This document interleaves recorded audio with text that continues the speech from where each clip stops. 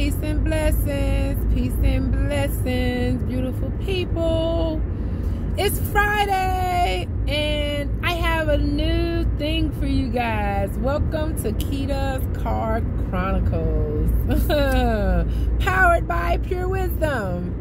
So today's topic is about mindfulness. Mindfulness. What is mindfulness? Like, we all talk about, oh, you got to be mindful. You got to do all of this Zen and meditation and all of that stuff. And cut it out. That is not what mindfulness is. Let me tell you something about the mind. Mindfulness, the mind part of mindfulness. Our mind and our brain. It is a constantly wondering thing. So there was a science experiment that was created. They took a human's brain and they put it in a jar. They took it out of the person's body, out of the person's head, and they put it inside of this like container, and they monitored it. Right? It was outside of the body. It was disconnected from anything. Here's the thing. That mind kept thriving. They put it in the water. And the mind kept thinking. The mind kept wondering. There was much activity. Even outside of the physical body, the mind was in this container in water, moving, you know, and having activity. When I say moving, but having activity. So the mind is a constantly wondering thing. We are always going to think thoughts. Thoughts are always going to come. So that's why we are to be responsible for our mindfulness. So what does mindfulness looks like? Mindfulness is allowing yourself to not think. Not think about the past. Not think about the future. The only thing you need to be thinking about, honestly, is whatever is going on in front of you at that time. Anything else outside of that is an illusion. It's not real. It's not real. It is an illusion. So the mind creates all of these things, all of these thoughts, and it's an illusion. So you are allowing your physical body and brain to process illusionary things. No. So what mindfulness is about? Meditation. Okay, they say meditation. What is meditation? Meditation is sitting in this thing, and no. That's what many people do, many forms. You know, we to each his own, we all have it. But true meditation is monitoring your thoughts and not allowing your thoughts to run you. Not allowing your thoughts to take over your mind and take over your life to the point where you're stuck. You have all of this stuff in you. You only focus on what's in front of you at that present moment. So if you are watching television, if you're watching television and a show is on, well, the mindfulness, the way that you remain mindful while watching this television show is you are paying attention to everything that's going on that television show, down to the characters, the colors, the words, the sounds, the pictures. You literally become one with what you're watching, and paying attention to your breath and how your body is responding to watching that television show.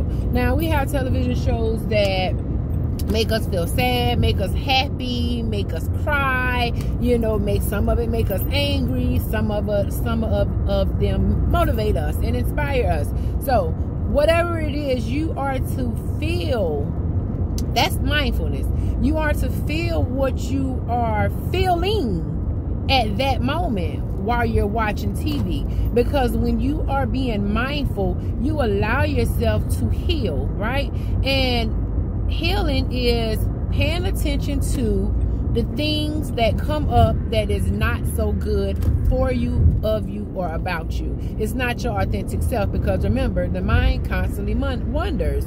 So mindfulness, that's what mindfulness is. Mindfulness is simply being. Allowing yourself to be. Like right now, I'm driving and talking to you. But here's the thing.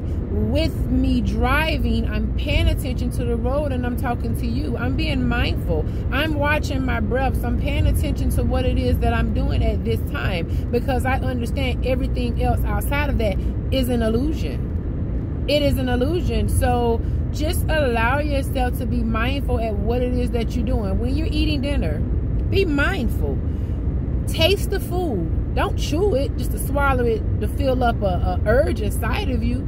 Allow yourself six senses, 6, 7. Allow your senses to feel the food that is tasting. How does it make your body feel? You know, we have to pay attention to the positive and the negative reactions of our physical body. Our physical body is flesh. It's a machine that's walking this world, walking this physical life. And it is our responsibility to keep that machine in line and intact and at its highest, operating at its highest.